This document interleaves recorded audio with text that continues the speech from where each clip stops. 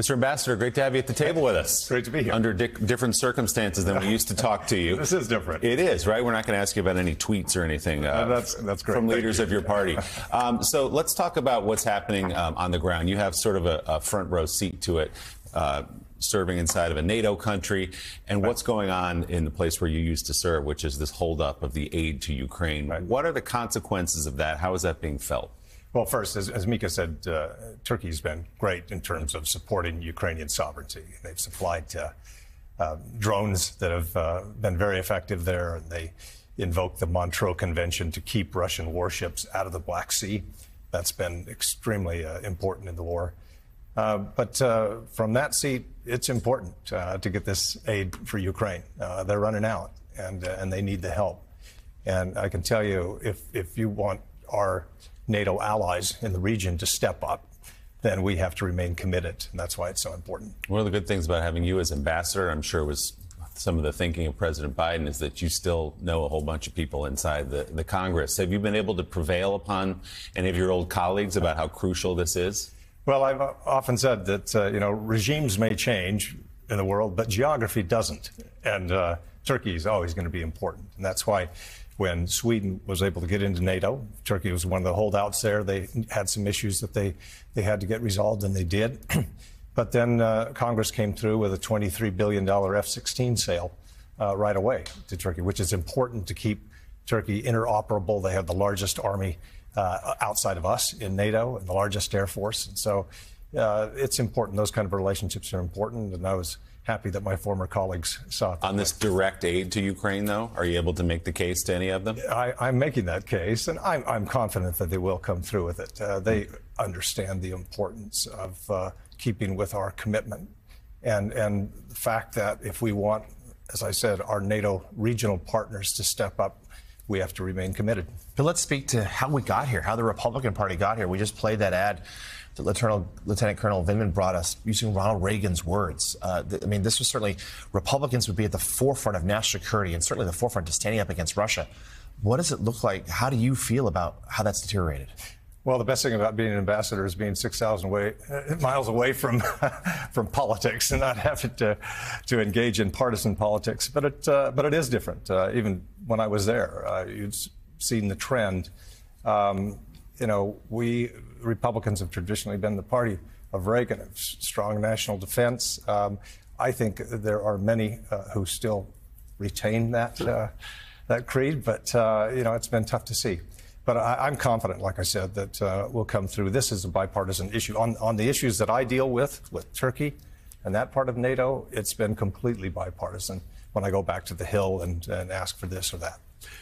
You know, Ambassador, you mentioned geography a couple of minutes ago, and if you're standing in Istanbul, you can look across and you can see Asia. Yeah. So the geography of Turkey is critical in global affairs, especially now, perhaps more than ever.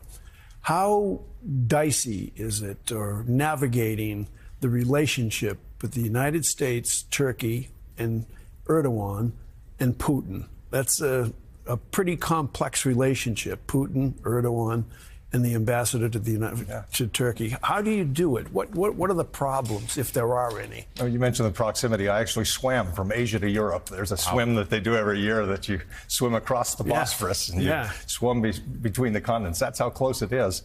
And Turkey occupies that position. It allowed them to invoke the Montreux Convention, like I said. They control the Turkish Straits. That's important. They've been an important interlocutor in terms of negotiating the grain deal initially for Ukraine to be able to get grain out of the Black Sea, and prisoner exchanges. On sanctions, as mentioned, they don't employ the same sanctions that we do. They say we have relationships economically with Russia that we have to depend on, particularly in the energy sector.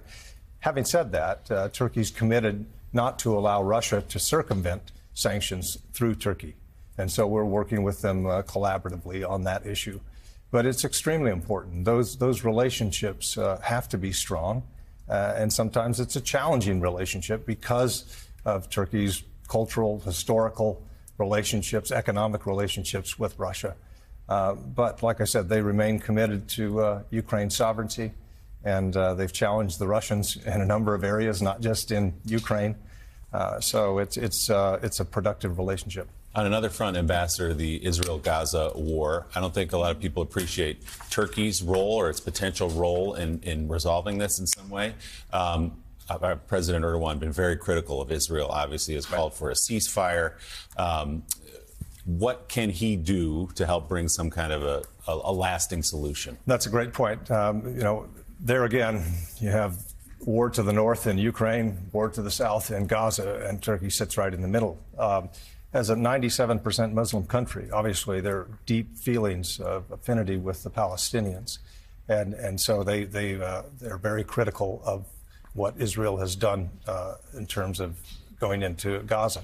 Having said that, they haven't cut ties with Israel, and they have expressed a willingness to act as a guarantor, the day after, and to work with their other regional partners for a lasting peace. They're very supportive of the two-state solution, as we are.